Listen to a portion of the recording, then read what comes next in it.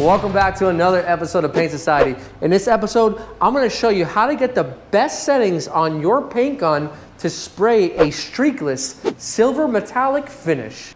And let me start off by telling you guys, I know how you feel. I know how frustrating it is to be spraying a silver metallic paint job, whether it's on a hood or the side of the car or even blending, and getting those streaks that just don't go away. Well, I'm here to tell you that I'm going to save you guys and help you get better results when it comes to spraying silver. So let's go ahead and get started.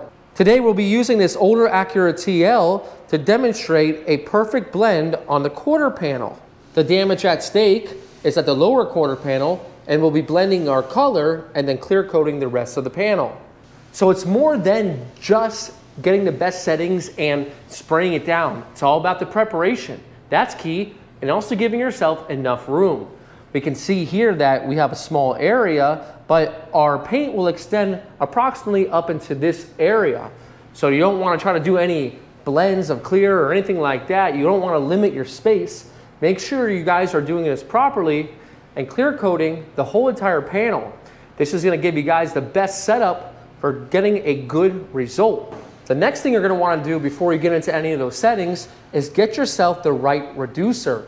Try to use an extra slow if possible, if they offer it with your paint brand.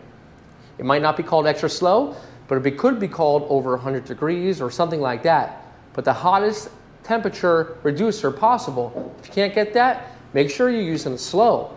Let me talk to you about what that's going to do. Now, the reason why you're getting streaks is because the paint is drying too quickly by the time it hits the panel.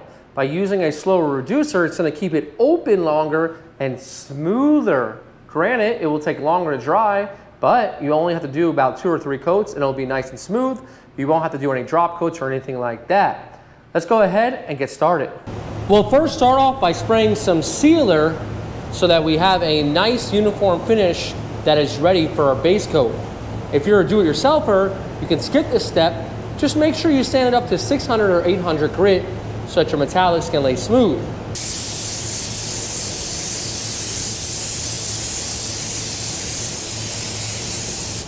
At this point, we're ready for clear base to smooth out this edge and to give us a nice blending additive for the rest of the panel. And basically all it is clear base coat. I'll link some in the description so you can get some for your own project.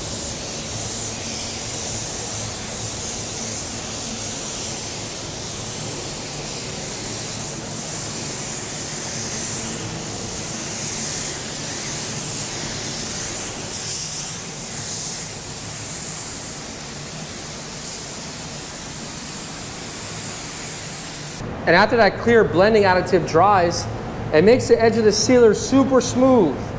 Now let's say you didn't have the blending additive, no problem. It'll be a little rough here, that's fine. What you can either use is a melt-away edge solvent that comes in an aerosol can, I'll put that in the description. Or you could just sand it with like 2000 grit. This is the way to do it in a body shop. See how smooth it is? Nothing's getting caught up. Now, we're about to spray our base. And here's how we'll adjust our gun. First, we want our fan wide open. If we turn it all the way to the right, this will make our fan very narrow. We don't want that. For full atomization, we want to turn it all the way to the left, counterclockwise. Next, we want to take our fluid and we want to back it out. Once again, counterclockwise, almost to the point where it comes out. Then, pull our trigger. Then wind in it clockwise towards the right until it does not move anymore. At this point, it's what we call wide open. The gun is sent for optimal atomization with full fluid moving through the paint gun. Now on this particular spray gun, this is one of the best metallic base coat spray guns they make. And it will spray very easily and you won't have to adjust the settings too much. You'll spray it around 13 to 14 PSI on this spray gun particularly. On any other spray gun, you're going to lower your pressure in and around 19 to 21 PSI, about 3 pounds lower. By lowering your pressure, it's going to put a lot more material onto the panel and it's going to be much smoother. We're going to cover the sealer area first.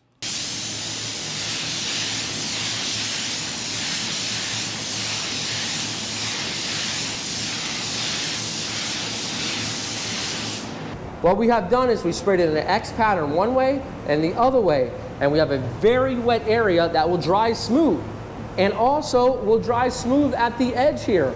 You can see it's blending perfectly already on our first coat. Now let's say you're in the garage and you don't want to spray it that wet. Take this knob and turn it in one full turn. What that's gonna do, less fluid to the panel, same amount of air, but it will atomize it a little bit more so it won't be as wet. But here's my suggestion to you. Try to spray it wet. If it's got stuff in it, debris, that type of thing, do not sand it yet. Let it dry. The worst thing you can do, guys, is start to sand silver metallic before it dries. It's gonna be a mess. It's gonna streak, it's gonna sand too roughly. Let it cure, okay? Give it 25 minutes if you're concerned. Then you can go over it lightly with an 800 grit. We can use an 800 hand pad, a K800, which I'll put in the description. That works phenomenal for sanding base down. What do we want to do from this point? We want to leave it. I want to let that really get the solvents out of the paint. We'll give it a good 10 minutes, and then we'll apply our second coat. And this is exactly what I'm talking about, a K800 with a hand pad. So for instance, we're also spraying these beautiful bumpers in the same color, and I have a couple areas I need to lightly go over. You can see how it sands nice and smooth. We haven't eaten up the base or streaked it up, and that's all you want to do. I have another area right here, just needs a little bit of a sand, and that's it. Since it's got a cushion to it, it takes the curve very easy and does not apply the sandpaper too coarse to the surface. You don't want to do that. Now let's say for instance this whole bumper had dust nibs or something, you would gently go over it. Or if you sprayed it too wet in your garage and had dust nibs, gently go over it with an 800. Same thing with this bumper. We sealed both these bumpers and we did the same exact thing we're doing on the actual quarter panel. Now when it comes to the quarter panel, we can see after 10 minutes how beautiful it looks. Here's the lovely thing. This is only gonna need one more coat. What I would tell you guys, if you're not confident, is get coverage +1.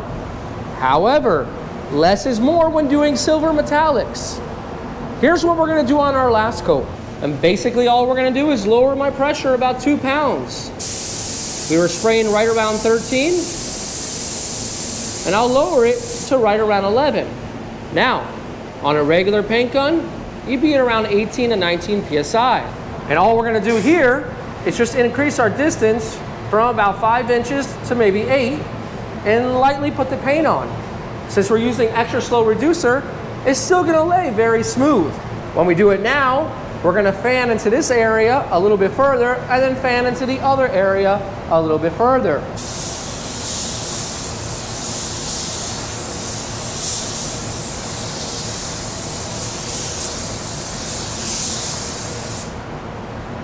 And that's it. Now if that doesn't look good and you're having an oh crap moment, here's what you can do.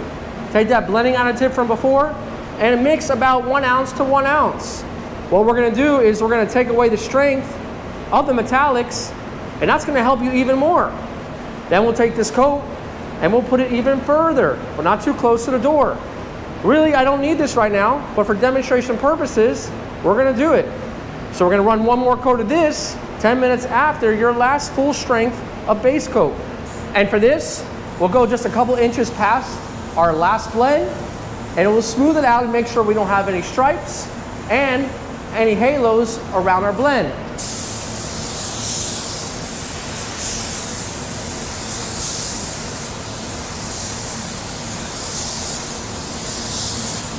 Voila, it's ready for clear. Now, I'm not out of touch with reality. I know not all jobs will go this easy for you. I know you will run into issues. Here's what I don't want you to do. I don't want you to over apply the paint trying to get it to be smooth. If you've got 3 coats of paint on there and it's not smooth and it's got stripes, stop. Here's why. Your paint is dry, and that's why you're getting stripes, because those dry areas, it's drying in the air before it hits the panel. That's why you get the zebra stripes. So if you keep on putting more coats and more coats and more coats, it's gonna look worse. What's the solution? You need to sand it. You need to use that 800 or 1000 grit sandpaper, and you need to smooth it out. And yeah, you can use some water, light spritz of some water, sand the whole thing down. Careful of your edges, don't burn through. But you need to start over until it's smooth. If you feel your panel and it's rough, you're never gonna get yourself out of there. And here's another thing. Clear is not gonna fix your problem. If it doesn't look good before you clear it, guess what? It's gonna look worse after you clear it. So get it right before clear. Right here, this looks good. It's ready for clear. So let's get it cleared and check it out outside.